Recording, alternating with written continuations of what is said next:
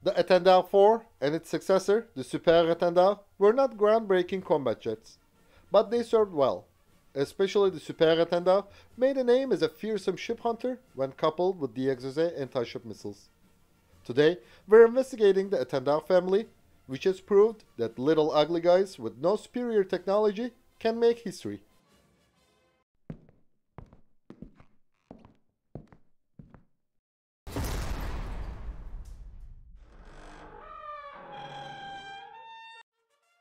The Étendard IV and the Super Étendard were the backbones of the carrier-based strike force of the French Navy for nearly half a century.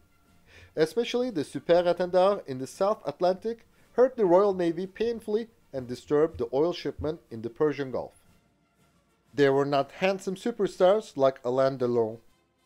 But these aircraft were one of the best not-so-beautiful character actors in French aviation history, like Jean-Paul Belmondo with a characteristic nose. The origin of this family of aircraft goes back to the Korean War. In this war in the Far East, the jet fighters had offered better combat capabilities than their piston-engined predecessors. But their growing weight and costs had also caused serious concerns among the Air Force staff. The risk of losing a few expensive and complex fighters deployed in several forward air bases in the early hours of a possible nuclear war was a nightmare. So, in April 1954, the Supreme Command of the Alliance issued the NATO Basic Military Requirement 1 and invited aviation companies to develop a lightweight strike fighter which would be light, small, and equipped with basic weapons and avionics. The aircraft would have the British Bristol Orpheus engine, whose development was also financed by NATO. The pact assessed the Italian RF Sagittario II, the Fiat G91, the US Northrop N156, the French Breguet BR-1001 TOW, Sud-Est Bardaire, and Dassault Mystère 24. The last one, the Mystère 24, was basically a single-engined and 15% enlarged variant of Mystère 22. It had the Snecma Attard turbojet engine. So, Dassault also developed the Mystère 26, which can be described as a Mystère 24 variant with a Bristol Orpheus engine. Later, the Mystère 22, Mystère 24, and Mystère 26 were renamed as Étendard II, Étendard IV, and Étendard VI, respectively. The prototype of the Étendard IV made its maiden flight on July 24, 1956. Initially, none of these efforts was fruitful. NATO rejected the Étendard IV since it had not been equipped with the Bristol Orpheus engine. Even though the Étendard VI fared well in trials, the G91 had superior performance and won the competition in 1958. The French Air Force also preferred the Mirage 3 instead of the Étendard II and Étendard IV. However, the French Navy had been interested in the carrier-based variant of the Étendard IV since 1955. In 1957, Paris authorized the development of this version, called Étendard IVM, and ordered 5 pre-production aircraft for trials. The new variant has a strengthened airframe, deck landing hooks, additional high-lift equipment, enhanced radar and navigation radars, and an Attard 8C engine. It made its maiden flight on May 21, 1958. The second prototype had a wing folding mechanism and an in-flight refueling capability with a buddy system. The third aircraft, defined as the Étendard 4B, was fitted with a 49.82 kN Rolls-Royce Avon Mark 51 engine and blown flaps. The distinguishing feature of the Étendard 4M, the fin under the nose to suppress rolling, was added to the fourth prototype. One prototype was lost in an explosion during ground testing, so France ordered the sixth aircraft. The seventh one was ordered and manufactured in September 1959 as the prototype of the reconnaissance variant, the Étendard 4B, which made its maiden flight on November 19, 1960. The first production aircraft flew on July 26, 1961, and was delivered to the French Navy for user trials at the end of that year. In 1962, the Étendard 4M was deployed aboard for the first time on both of the Clemenceau-class aircraft carriers, FC Clemenceau and FC Foch, and became operational. The French Navy ordered 69 Étendard 4Ms and 21 Étendard 4Ps. Later, 4 Étendard 4Ms were converted to reconnaissance variants, to compensate for the Étendard IVP losses. These aircraft were defined as Étendard IV-MP.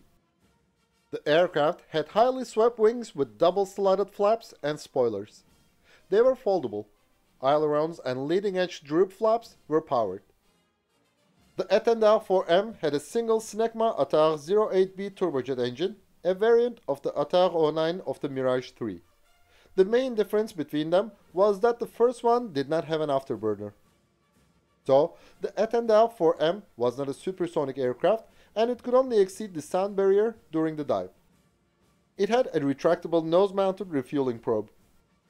Thanks to its AIDA radar, infrared sensor, and Saab-made bombing computer, the Étendard IV-M could use air-to-surface missiles like the AS-20 and AS-30.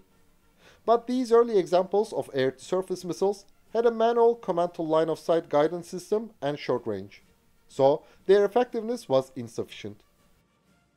The Étendard IVP was similar to the IV-M variant, but it didn't have a radar and 30mm cannons since the aircraft had 5 Umira cameras in the nose. Also, its refueling probe was non-retractable. The Étendard IV-M and Étendard IVP were single-seat aircraft and no twin-seat training variant was developed. The French Navy was the only user of the aircraft. The Étendard IV-M had a length of 14.35 meters, a wingspan of 9.6 meters, and a height of 3.9 meters. Its wing area was 28.4 square meters. The aircraft's empty weight was about 5,900 kilograms, while its maximum takeoff weight was 10,200 kilograms. One 43.16 kilonewton Snecma Attar 08B turbojet engine provided a top speed of 1,099 kilometers per hour. Its service ceiling was 15,500 meters, in other words, 50,900 feet. The range of the aircraft was 3,000 kilometers. The Étendard IV-M had two 30mm Dauphin 552 cannons. It had 4 hardpoints with 1,360 kilograms of bombs and rocket carrying capacity. The aircraft could carry AIM-9 Sidewinder and Matra Magic air-to-air, AS-30 and AS-20 air-to-surface missiles, and bombs and rockets. In the late 1960s, the French Navy began to seek a replacement for the Étendard IV-M. Initially, it evaluated the A-7 Corsair II, A-4 Skyhawk, and the carrier-based M variant of the Jaguar. Paris almost instantly eliminated the first two options. During the trials, the Jaguar M suffered handling problems which would possibly be resolved with more investment. But the lobby efforts of Dassault, who desired to sell its own Super Étendard, gave result, and France terminated the Jaguar M program in 1973. In the same year, the French Navy accepted the proposal of Dassault and ordered 3 prototypes. The first prototype was nothing but a modified Étendard IV-M with Snecma Attar 8K50 turbojet engine and some new avionics. It made its maiden flight on October 28, 1974. After trials were completed, Dassault began the delivery of the Super Étendard to the Navy in 1978. Initially, France planned to acquire 100 aircraft, but due to budget cuts, the number was reduced to 71 later. The Super Étendard had a similar size and performance compared to its predecessor. It had an empty weight of 6,500 kilograms and a maximum takeoff weight of 12,000 kilograms. The new 49 kilonewton Snecma Attar 8K50 turbojet engine gave the aircraft a top speed of 1,205 kilometers per hour. Unlike the Étendard IV-M, the Super Étendard had 2 additional pylons under the fuselage and it could carry 2,100 kilograms of ordnance. The Super Étendard had the Agave radar. Also, its onboard UAT-40 central computer managed most mission-critical systems, integrating navigational data and functions, radar information and display, and weapons targeting and controls. New avionics significantly increased the aircraft's combat capability. The Super Étendard could fire the Exocet anti-ship missiles. In the 1990s, 48 aircraft were fitted with the updated UAT-90 computer and the new Anemone radar. The range of the Anemone was nearly twice of the previous Agave. Also, Dassault redesigned the cockpit with HOTAS controls. Initial production variants of the Super Étendard could send free-fall nuclear bombs. After the modernization, the aircraft could launch the ASMP ramjet-powered nuclear missiles. In the 2000s, the Super Étendards were modernized again and equipped with a more advanced self-defense suite and a new inertial data system partly integrating GPS. The cockpits became compatible with night vision glasses. And now, the Super Étendards could send guided munitions using illumination from the Damocles laser designator pod. Argentina, France, and Iraq were the users of the aircraft. During a photo reconnaissance mission over Lebanon on September 23, 1983, an Étendard IVP was hit by a 9K-32 Strela 2 manpads whose NATO reporting name is SA-7 Grail. But the aircraft managed to return to the carrier FS Foch. In 4 days, it was repaired and flew back. On April 15, 1994, another Étendard IVP was hit by a surface-to-air missile in Bosnia and Herzegovina over Gorizde. The pilot managed to arrive the aircraft to FS Clemenceau. It returned back to duty after a month and a half of repairment in France.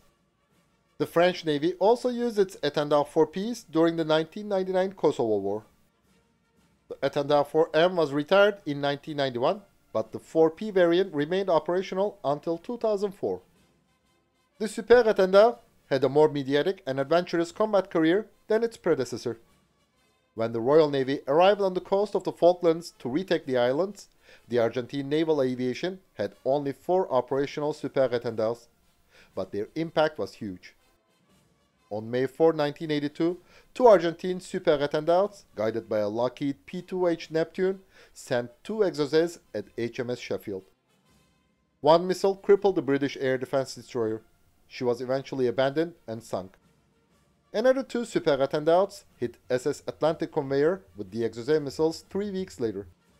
Lucky for the Brits, Argentina had only 5 exocets. But also, lucky for the Argentines, the Royal Navy did not have airborne early warning capability. If it did, the Sea Harriers could have intercepted the Super Étendards before they could find a chance to fire their missiles. On May 17, 2023, Argentina announced its withdrawal from the service of the Super Étendard.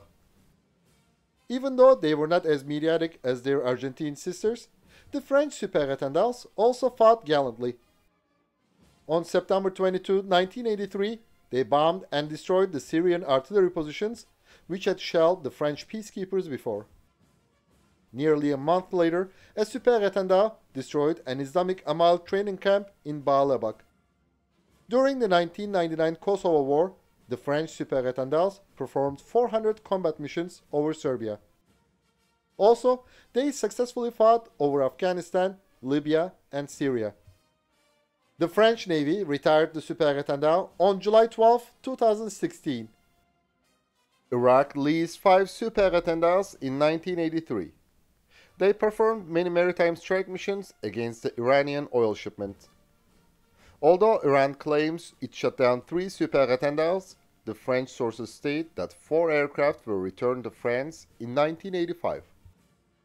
The Étendard IVM and Super Étendard were never among the sexiest combat jets with superb capabilities, but they did their job well.